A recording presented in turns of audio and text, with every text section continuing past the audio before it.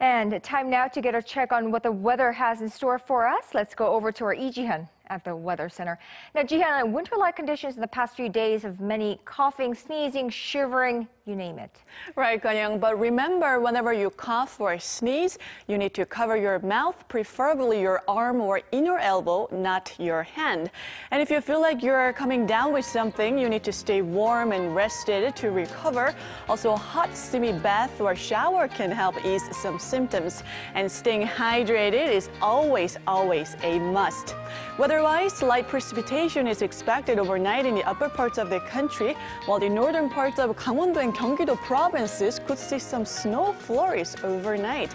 But this band of precipitation will not bring any more chilly conditions. Starting tomorrow, temperatures will return to seasonal averages, and a warming trend will continue into the weekend. So positive morning lows are in store for most parts of the country tomorrow, as daily low here in Seoul, Gwangju, and Busan will start out at 5 degrees Celsius.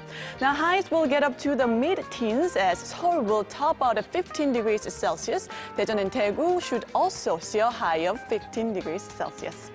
That's Korea for you, and here's international weather for viewers around the world.